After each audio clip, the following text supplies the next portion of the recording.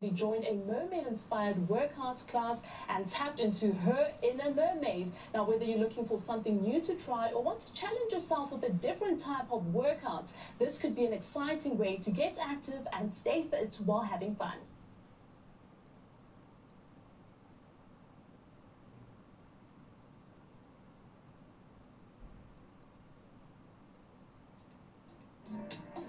Mermaiding, the artistic swimming activity in which people wear mermaid fins and tails, is gaining popularity in South Africa. This latest fitness trend is inspired by the movements of the mermaid, where the body rolls into your swimming routine to help you propel forward. Sounds simple, doesn't it? Well, it's not. Either way, we are trying it out this spring season. This is a fabric tail, and inside there's a rubber monofin.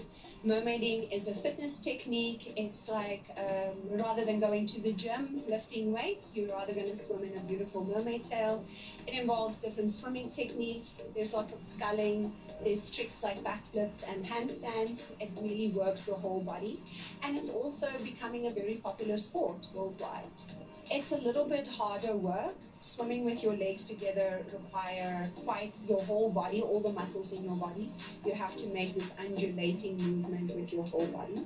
Whereas in aqua fitness, we might be, it's like aerobics in the water. You're really just standing in one place or moving a little bit to the side. Whereas in mermaiding, we use the whole pool and merfit or mermaid fitness.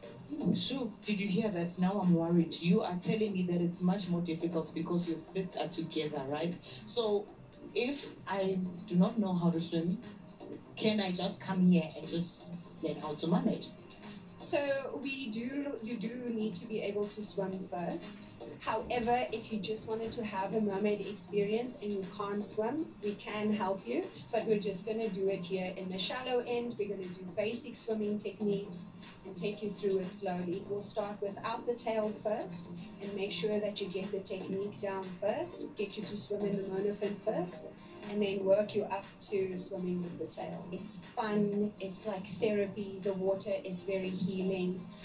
It's really good for people that have back pain. It's helped my back a lot, makes your back very strong. Even people that are pregnant, of course you have to be able to swim already. It's very relaxing, it's very calming. It feels like therapy. I've also seen people recovering from COVID. It really helps them with their lung capacity and getting their lungs healthy again. But of course, like always, you must always ask your doctor first. So what we're going to be doing today, first of all, I'm going to show you the mermaid swimming technique or dolphin kick, facing with your body down. We can also turn it on our back, so we face the ceiling, swimming on our back. We can swim on our side. We're going to do some sculling to work our forearms and our upper body. And then we're going to do some tricks and just have some fun. Here's the thing, there's also a spiritual angle to mermaiding. Some people who have been doing this for long swear by the healing power and regenerative energy it creates. You get to relax and touch the inner you, and you get to be in sync and discover your inner you, that when I'm flinching like this, it's that. When it's this, it's that. And you understand your own body. We live in a buzzing city. Johannesburg is a buzzing city. At some point, there's so less of nature around us.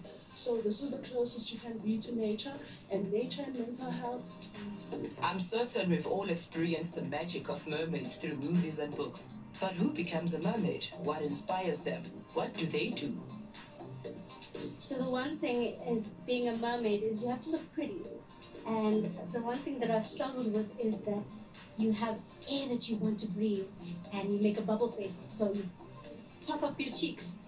And it didn't look great, so I had to figure out how to smile underwater. You need to look effortless, and you have to fake it until you make it. I had a major horse riding accident where I had landed on a jump with my lower back, and I couldn't run like long distances and stuff like that. And then when I decided to do mermaiding, I found out with the movement that it actually helped my lower back problems. As much as I clumsily tried not to sink while practicing my cramp release, mindfulness and that post-swim endorphin rush made it all worth it.